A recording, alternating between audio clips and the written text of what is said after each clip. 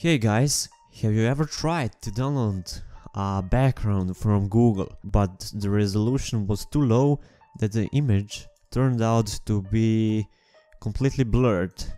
Today I have a fix for you guys. While increasing the resolution, I will remove that blur and the pixels around that image and make the image more sharpened and with more quality. So I will make it look like this one here, but I make this one from 400 to 4000 pixels. So stick with me and you will learn something awesome. To proceed, you will need to have Photoshop CC 2018, which came out this month if I'm correct, and you will need to have it. Update from 2017 to this version, or you won't be having the same effects as I do. Alright, let's move to the first step, and that is to have an image already ready. I have this one from Tokyo Hotel. I will click on it and drag it inside my project on Windows. I will click Ctrl+0 or Command+0 to see the full image. And this is how it looks like.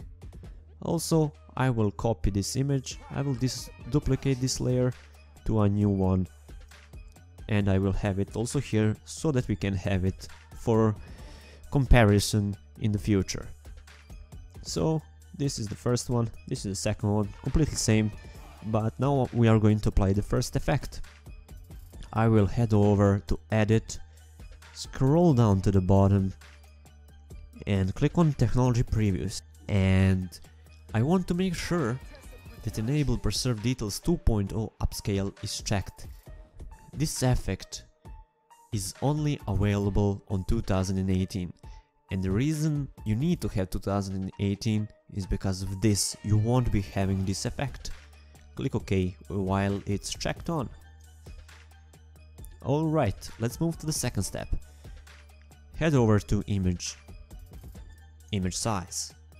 Make sure Preserve Detail is also selected, and have 300 resolution. Make sure pixel per inch is selected, and here for width and height you want to have also pixel and pixel. The resolution 4000 per 3000. This is what we had before. So this is now before.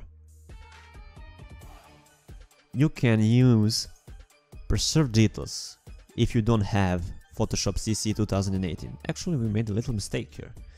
It's 4000.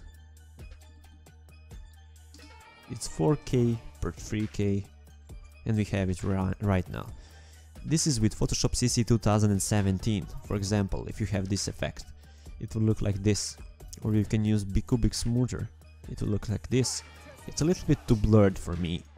I like personally, Preserve Detail is the winner here. In any means. It looks completely awesome. This is how it looks. Click OK when you are done.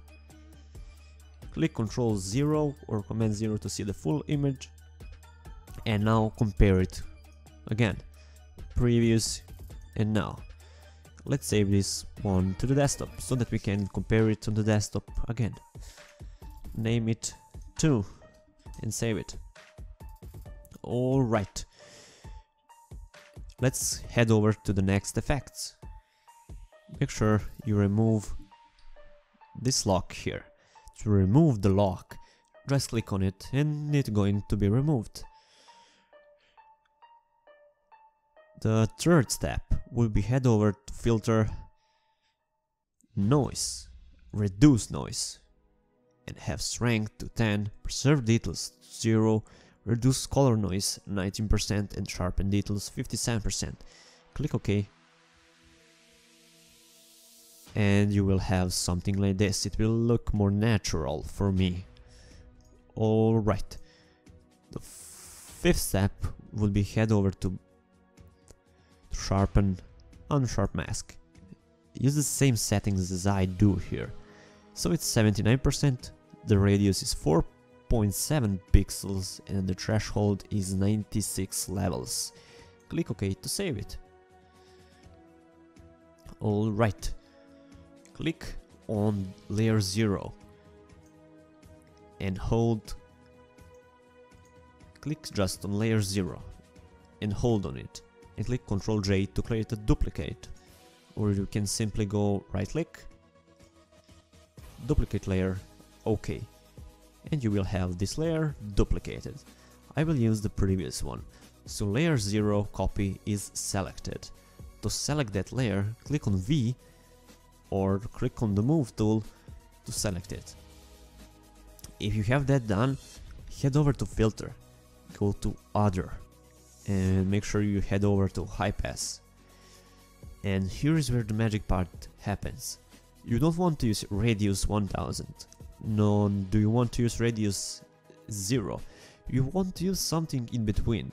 When the colors start to appear, that's when you want to stop. So this is when the colors start to appear. So we want something like this, with no colors, just gray and white, so that the face is shown without colors. Click OK to save it. Alright, click on layer 0, copy, click on normal and select soft light. And we will have this image a lot sharpened now. And here we are done. Let's compare it. This resolution is 400 by 300, while this one is 4000 by 3000. You can tell me in the description which one is the better.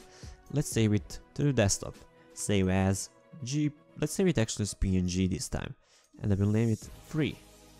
I will actually save the wrong one and made a mistake, but I don't want to do that. I will save the 2 as PNG and name it 3 now. Save it to the desktop. Bam bam bam. And this is, let's compare the both of 3. This is the third, this is the second, and where, no, this is, where is the fucking is the third? Here is the third. Let's open it again. Sorry for wrong language. And here is the second one. So first one, second one, third one. Let's zoom in a little bit. So this is 400 per 300 without any changes. This is 4000 per 3000 with changes. We use preserved details. And this is with preserved details and some additional effects. So down in the description you can tell me which one do you like the most. The first one, obviously not, because it's completely blurred and that's from where we started. The second one with preserved details only, or just with effects additional. Alright, I will use these ones as desktop background. This is the first one. Let's check out the second one. As you can see, the improvement is already seen.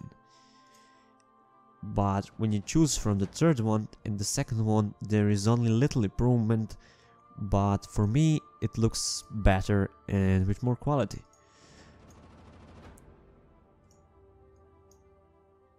So this is the first one and this is the second one. This one looks more sharpened. And guys, that's basically it for this tutorial. If you like this tutorial, please like, share and subscribe, and I will be seeing you guys the next time. Have a nice day. See ya guys.